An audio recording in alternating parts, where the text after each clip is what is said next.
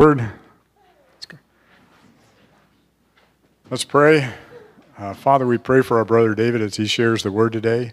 Lord, once again, whatever you've put in his heart, that's alive in there for us today. I pray, Lord, that it just comes out mightily and we just receive it and grow and can put it in application in our life. In Jesus' name, amen. Amen. Thank you.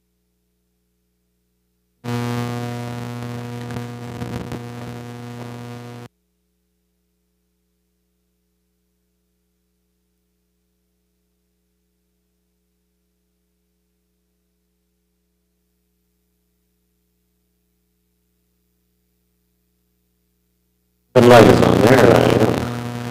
All right. That's, our system is making it.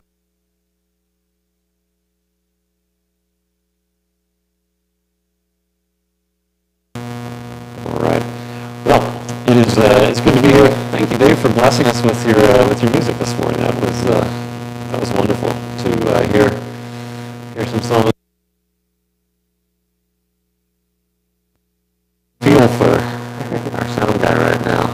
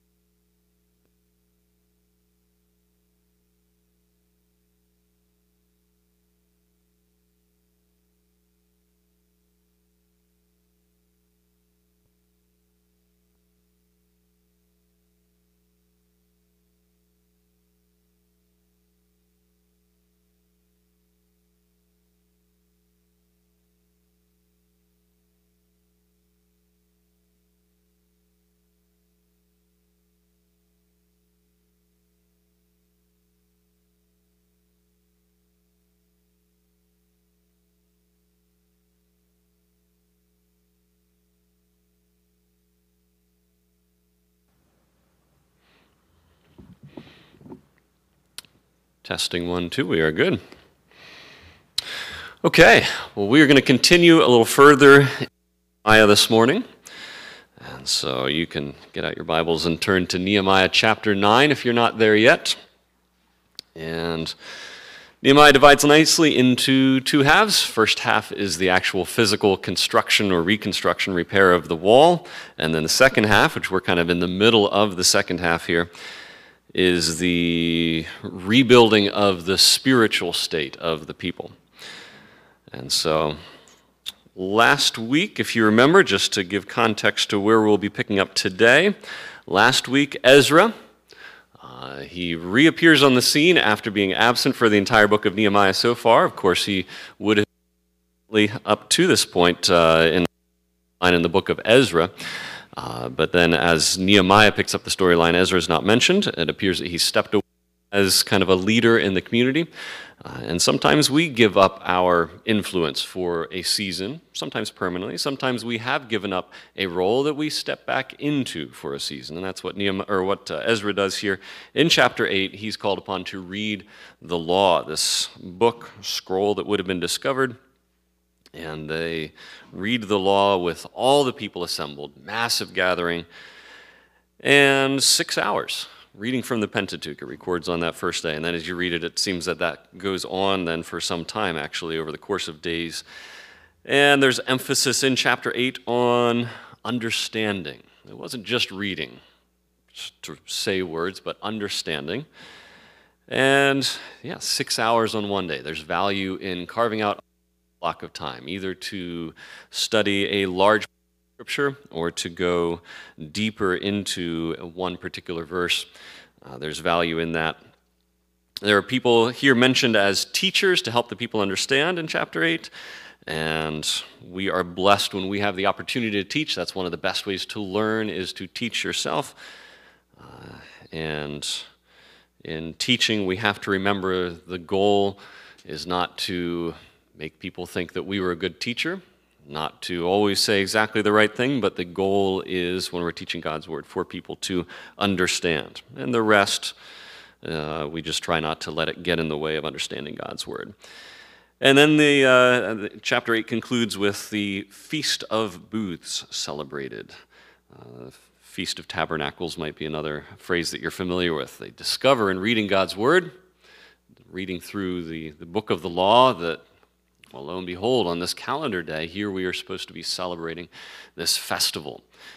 It appears that this had not been celebrated. It actually says towards the end here that it hadn't been celebrated since the days of Solomon. It's about 1,000 years since they had celebrated the Feast of Booths in the way that they did here. Now, it's mentioned in the time of Solomon. It appears that it was celebrated a bit or acknowledged a couple times in their history, but it had been 1,000 years, roughly, since they had celebrated like that. When we read Scripture, we come across things that we say, well, I don't know if I see other believers necessarily doing this, but it seems that Scripture commands it.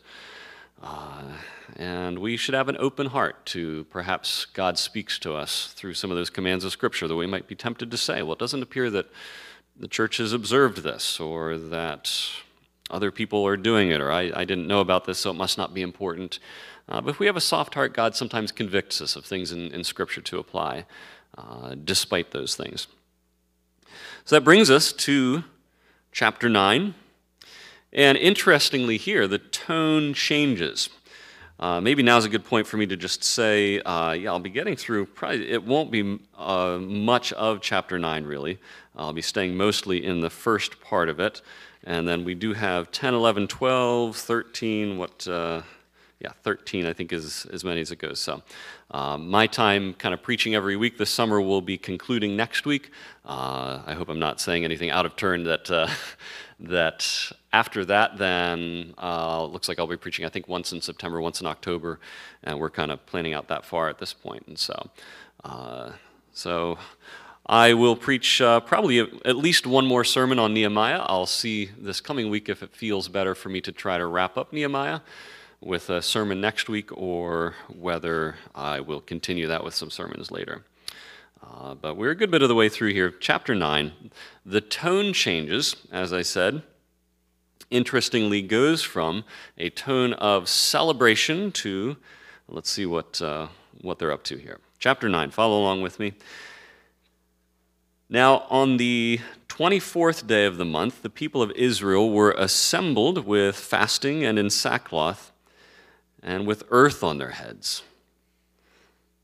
Just read a couple verses here to get us started. And the Israelites separated themselves from all foreigners and stood and confessed their sins and the iniquities of their fathers.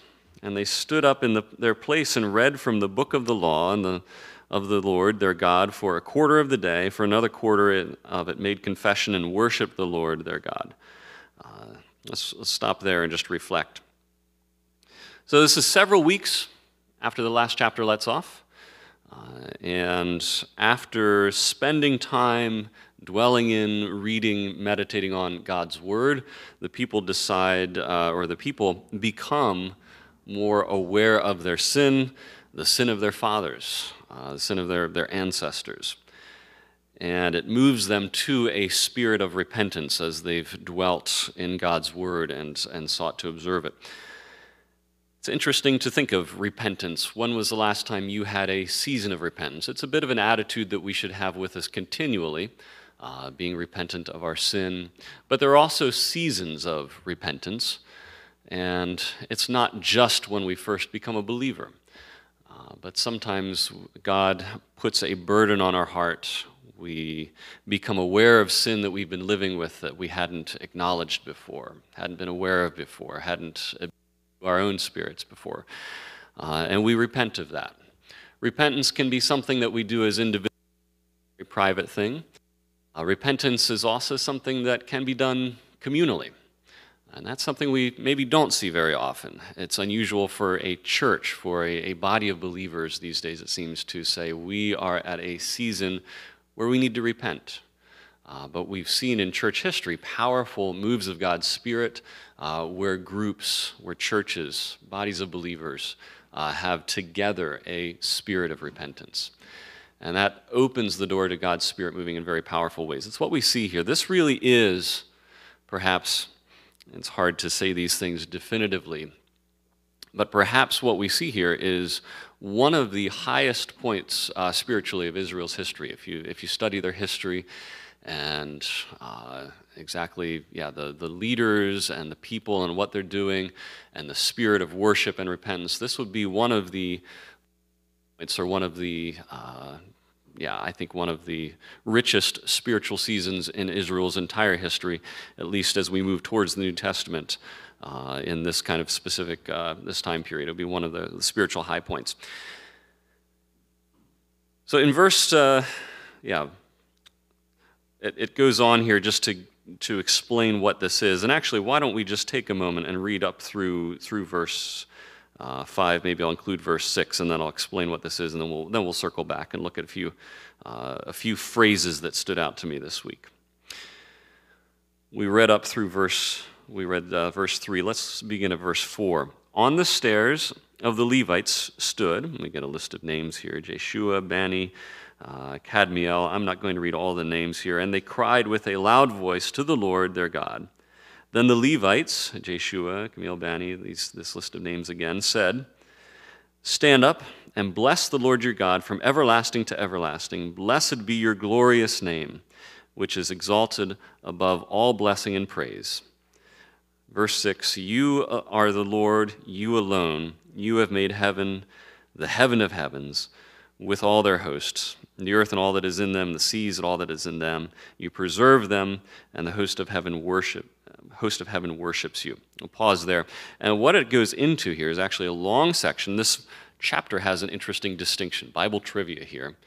I'll be impressed if anyone gets this. What distinction does Nehemiah chapter 9 have in all of Scripture? Nehemiah chapter 9 has the longest prayer. So there you go. That's the longest prayer recorded in Scripture. It's some manuscripts, I think, some versions perhaps say that, specify that Ezra prayed this prayer, but in any case, kind of starting in verse 5, verse 6, it goes on, and it gives a very long prayer, which we won't take the time to get to it today, and I don't know that we'll get into it because it is lengthy, but it goes through Israel's history, starting before even Israel. It talks about creation, and it has if you read it, I would encourage you to read it this week. It has a sort of it's sort of a spiritual autobiography, if you will. And 2 weeks ago, we pondered our spiritual genealogies.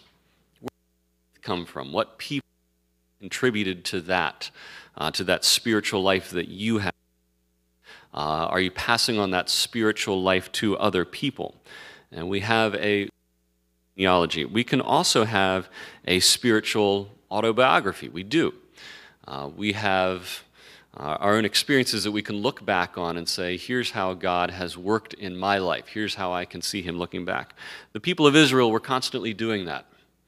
It's a discipline that we should do for ourselves and for the church. How has God been at work in the church? When were the seasons that we saw God moving? I was talking to someone here the other week about the Jesus movement. The Jesus people in the 60s and 70s, I guess.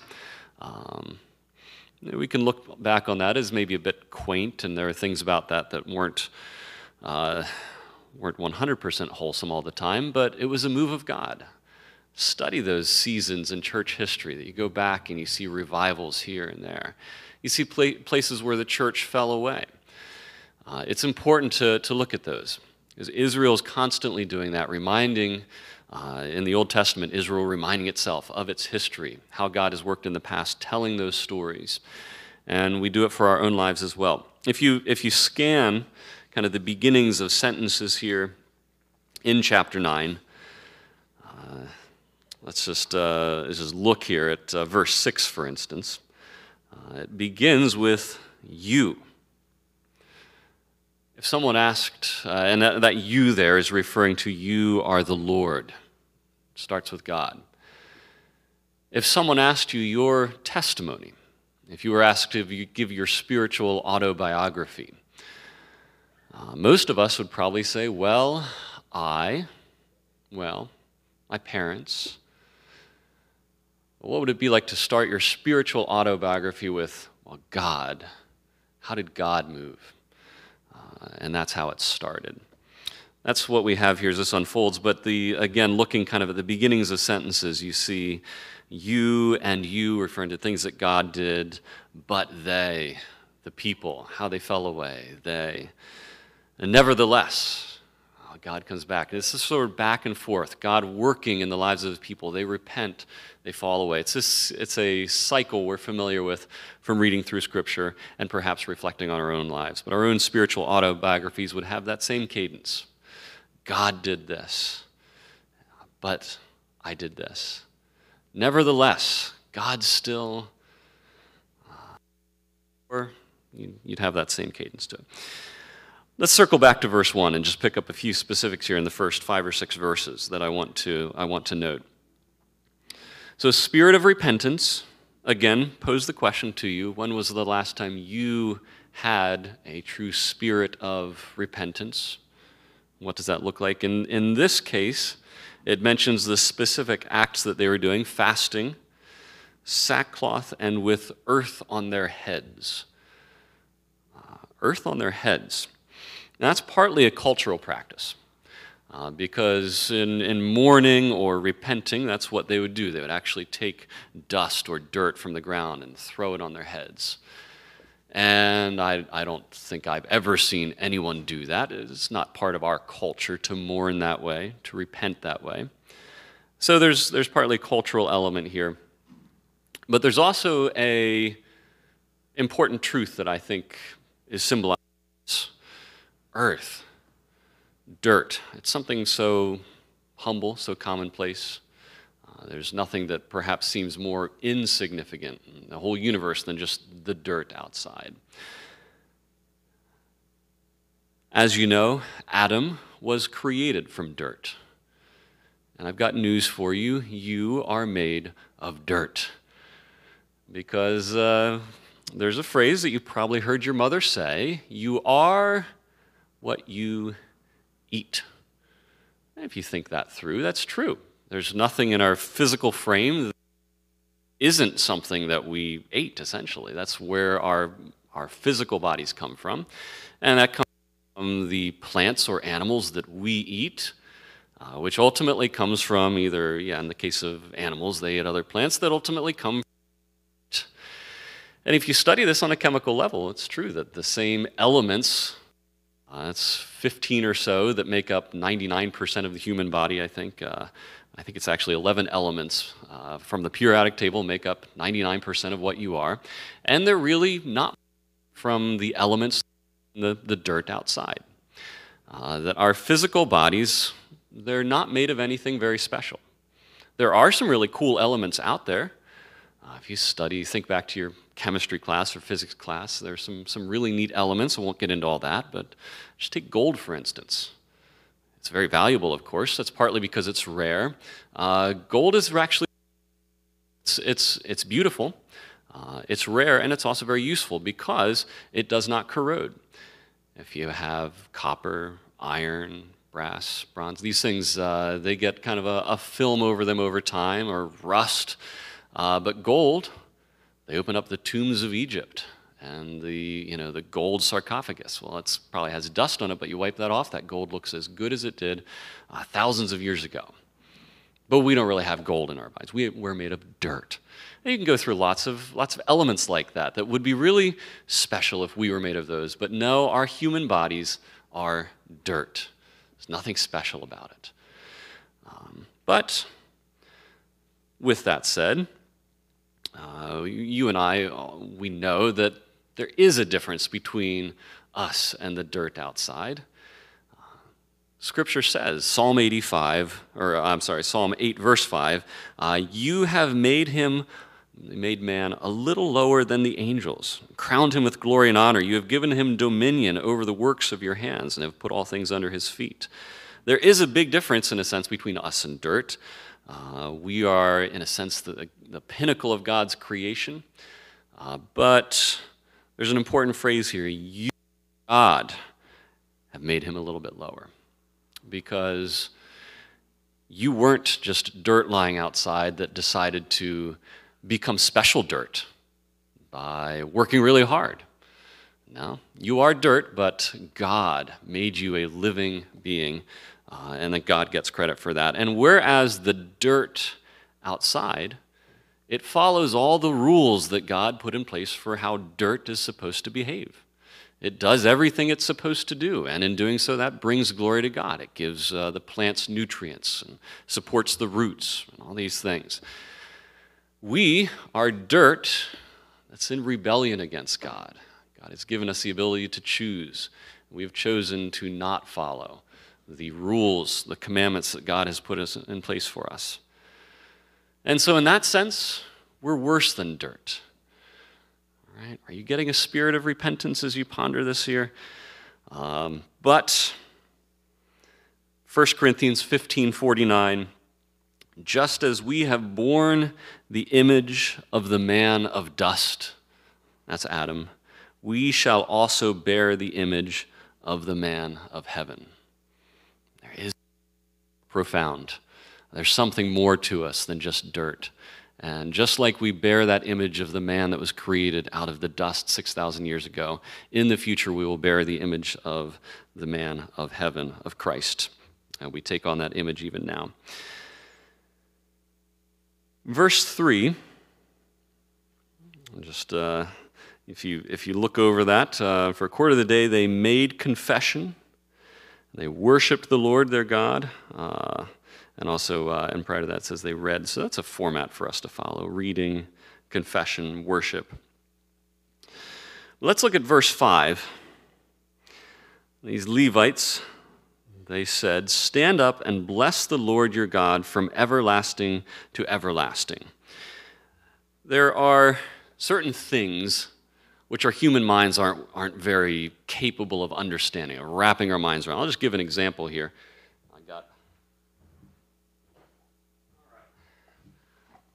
I don't have anything special in my box today, nothing that's going to make anyone gasp or say, ooh, when I take it out. But I have a piece of paper and a pair of scissors, and I'm going to make something that's a little hard for us to understand.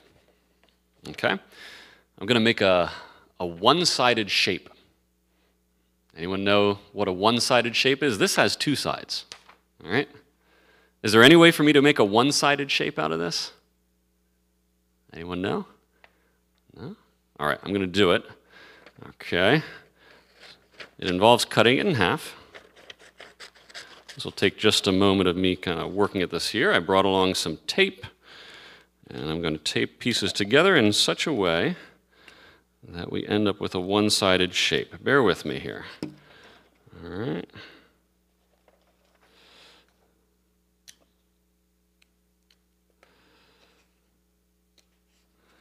Okay, and then if I tape it together like this,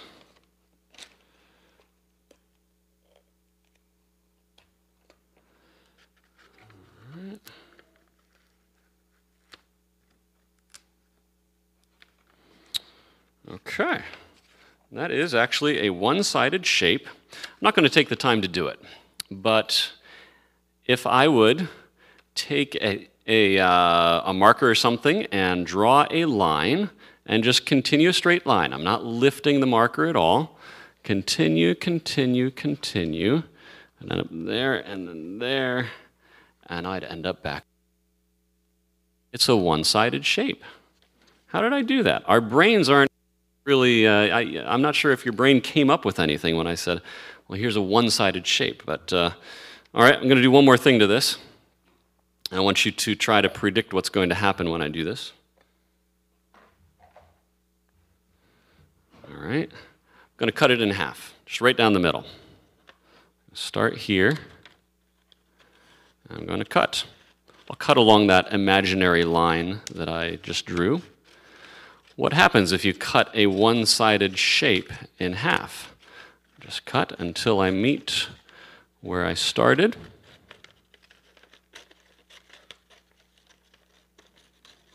All right, just about there. What's going to happen? Boom. Yeah, isn't that cool? It's still just one shape. So, and you can keep doing that, and if you cut it again, it actually becomes two interlocking loops. Kind of interesting. But this is a shape. It's actually nothing complicated. You just take a loop and you flip one side. It's called a Mobius strip. But a one-sided shape, a shape that you cut in half and it's still one piece, our brains aren't very good at understanding it. Mine isn't. Maybe you're better at it than I am. And so there's a phrase here that our brains aren't very good at comprehending in the scripture in verse 5. It says, stand up and bless the Lord your God from everlasting to everlasting. We have that in a few songs. It appears a few places in scripture. We're familiar with it. Ponder and reflect that. Stop and reflect. From everlasting to everlasting. My brain is somewhat capable of thinking about eternity, everlasting in the future. Okay? But how do you have eternity in the past?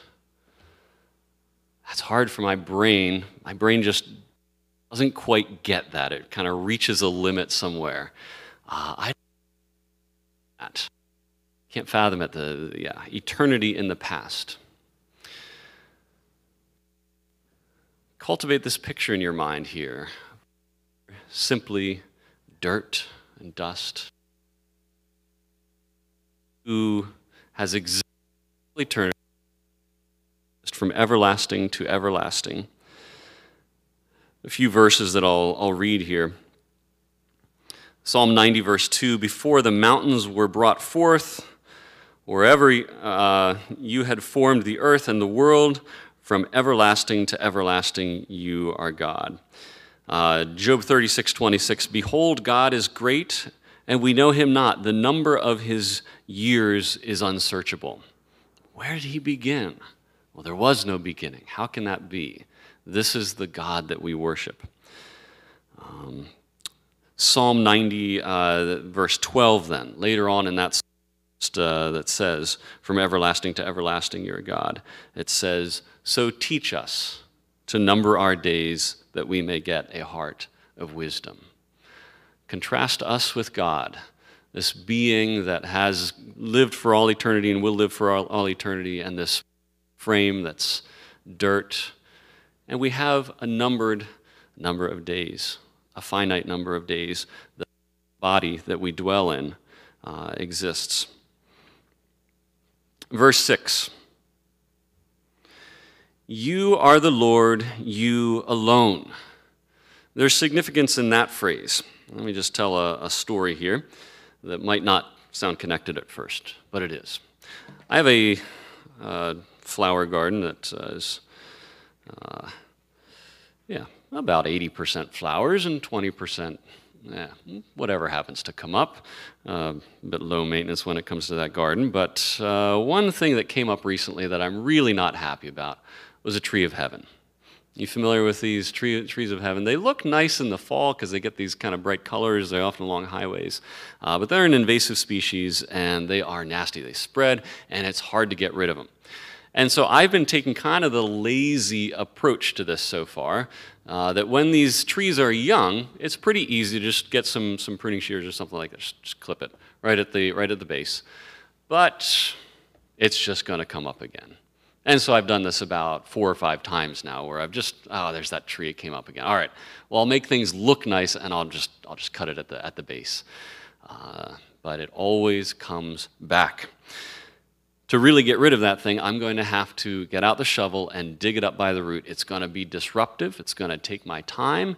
It's going to probably be a little frustrating, but those things have a deep taproot effect. Really annoying to get rid of, but necessary, because they'll take over if you let them. Where am I going with this? A sin that Israel had been plagued with for centuries. since its beginning, since leaving the land of Egypt, was the sin. They made the golden calf as Moses came down from the mountain. And again and again and again, you'd think they would learn, but throughout their history, they keep falling into the sin of idolatry. No matter how God deals with them, no matter what God says to them, again and again and again, that sin is still there. Until. There is an until here. And that's until the exile. Think of the Jewish people after that.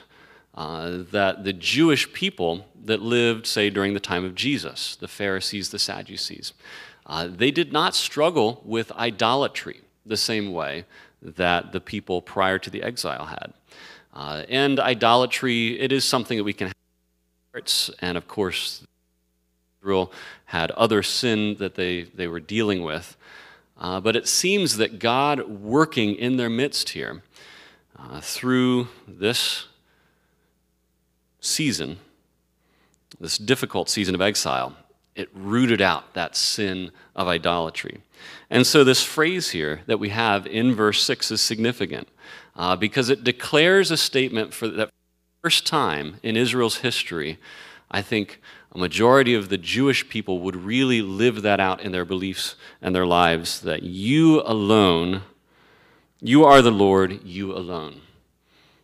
And so sometimes we have sin in our lives that we kind of cut it at the base.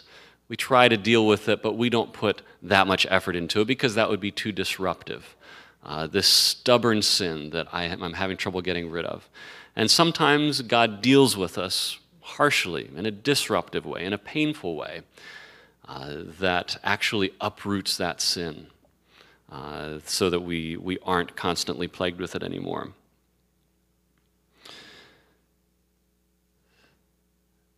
Continuing on in verse 6, you have made heaven, the heaven of heavens, with all their host, the earth and all that is on it, and the seas and all that is in them.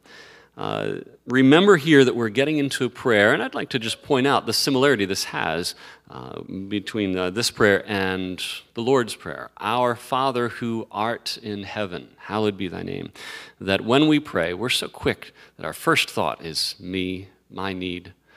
What if our first thought is always God and who God is? Heaven, the creator of heaven, person everlasting to everlasting. These people had just celebrated the Feast of Booths, and that's where they create these little. They look like little. Do you remember the one? I don't think you see them anymore, but the little bus stop shelters. Why don't we see them anymore? I guess we got rid of them. I don't know, but that's kind of the idea. Just a little shelter, and they would live inside these for a time, and so they just celebrated this. And imagine going to sleep in this shelter, and you can see out the front, and you can see the stars. Who's been to a part of the world, or part of the country, where you can really see the stars? All right, if you've never done that, I recommend it. If you go out west, there are some parts of Pennsylvania, you don't have to travel too far, where you see the stars. Around here, you look up at night, and you think, well, I see the stars. But if you've never been out west, you can't see the stars here. You go out west and you can see the Milky Way galaxy stretching across the sky. It's beautiful.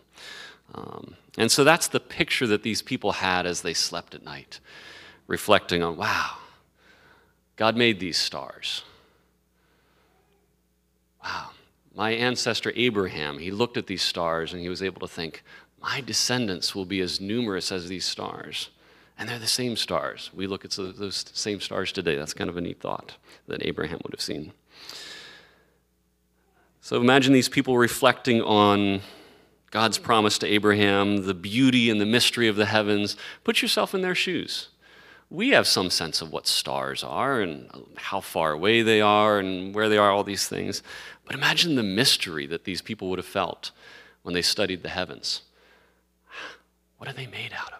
How far away are those stars? We don't know. It would have been a mystery to them, but I think it would have brought in them a spirit of worship. And how much more for us as we study the heavens that God created? That now we understand the universe. It's so much bigger than anyone ever thought. That these people had a concept of, well, we think that maybe this is how big the world is. No, no, no. Millions of times bigger. And these stars that look like just little specks in the sky, they're huge. Our Earth, even our sun, would be tiny compared to them. And so when we study the skies, the stars, the heavens, that should instill in us a spirit of worship. And again, remind us perhaps of how small we are compared to the creator of all this. And it describes the heaven of heavens with their hosts, the earth and all that is in it, the seas, all that is in them. You preserve all of them. And the host of heaven worships you. You preserve them. It's fascinating to study what even holds an atom together. I don't claim to understand that. But you get it, those protons and neutrons, and there are these forces that somehow hold all that together, but at a certain level it's a mystery how this whole universe even stays together when you look at it at an atomic level. And wouldn't you think that eventually we would kind of get to the bottom of this, where we understand, that's how it works. That's how molecules work. But the deeper we go, the more mysterious it gets. How all this holds together. How does matter stay together? It seems to me that there's an element of God that sustains all this, that he is part of that power that holds the atoms together, that make up the universe. He preserves the universe. And there's a sense also of that God preserves through nature. Another thing that we're more keenly aware of than the people of Israel are, or were at this time, is the balance that God has put in nature around us. Just yesterday, looking outside, and I got to see a spotted lanternfly. And I think just shortly before that, I'd seen a stink bug, and pulling out this tree of heaven. And these are all invasive species that came from other parts of the world. But the way God set up the world, there's an incredible balance to it. That the amount of water that's here, the heat, the cold, the species that rely on each other, it's a balance. And God preserves all that. We sometimes go in and mess it up. But that preserving power of God that we see in his creation. The spirit that I want you to be in this morning, and as we close here, is a spirit of understanding the vastness of God, and that we are simply dirt.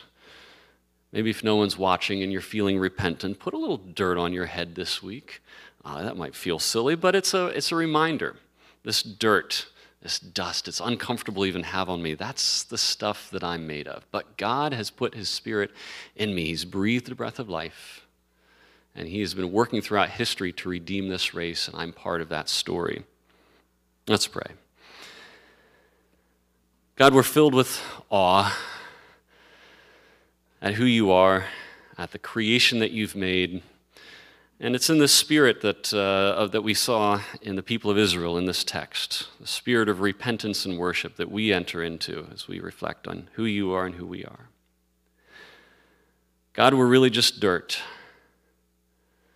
There's nothing about our bodies that is permanent, that is really that incredible, other than that you have put life into them.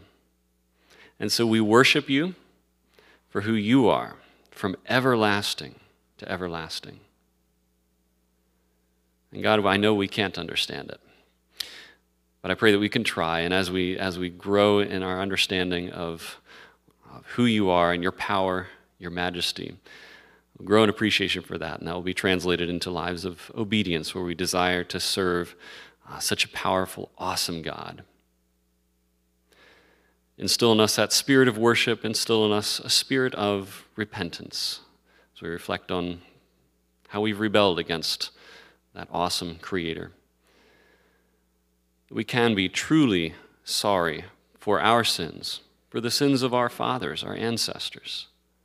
Recognize our own iniquity, our need for salvation, and just how wonderful it is to have a loving God that extends salvation to us. We pray in Jesus' name. Amen.